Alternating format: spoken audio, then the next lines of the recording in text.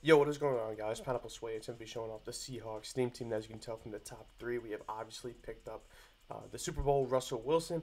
And I really apologize for not uploading this past week. I just really haven't felt a need to upload, as there hasn't really been any new cards for the Seattle Seahawks or just anything new in Madden. I know we got a new Tom Brady today because he retired for the second time. But if you guys like what you see, please consider liking and subscribing, as it helped me out tremendously. And I really apologize for not uploading, but we're kind of at this point of the year in Madden where it's kind of dead and sort of reaching the end of the game cycle.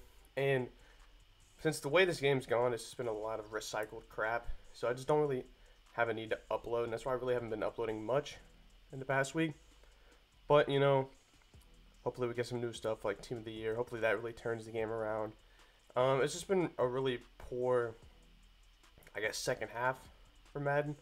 But let's look at the theme team. It's really still the same, but we got 98 overall Russell Wilson, and that's sort of the card we're focusing on today, because this is one of the best quarterbacks in the game. Believe he has generic 3 release, and as you can see from the stats, pretty nice, pretty nice. It's Broncos and Seahawks Kim. And here are his abilities. I'm rocking Hot Master, Gunslinger. He can get PLE in this slot for 2, but he can also get it in this slot for 2. So you can be pretty, I guess, lenient on this card. You can do Fearless, PLE, and Hot Master. I'm just doing PLE, Gunslinger, and Hot Master. I don't really think Fearless is necessary. No one really rocks under pressure anymore, since we see a lot of fearless quarterbacks. But if I need Fearless, I'll probably switch to it one day, since I have that sort of, I guess, ability to. And in O-line, I know someone in the last episode was asking who would I rock for Seahawks O-line, since you wanted to build a Seahawks full O-line. I don't remember your exact name, but I would recommend you put the 93 Austin Blythe at center.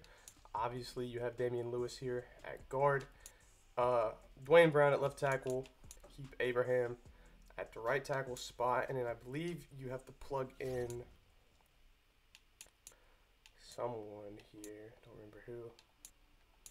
Yeah, Mark Glowinski at the 87. So that's really the full Seahawks team O-line.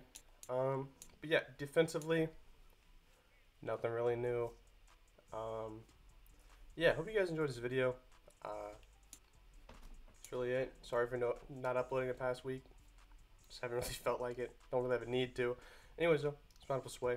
Have a great day or great night. Peace out.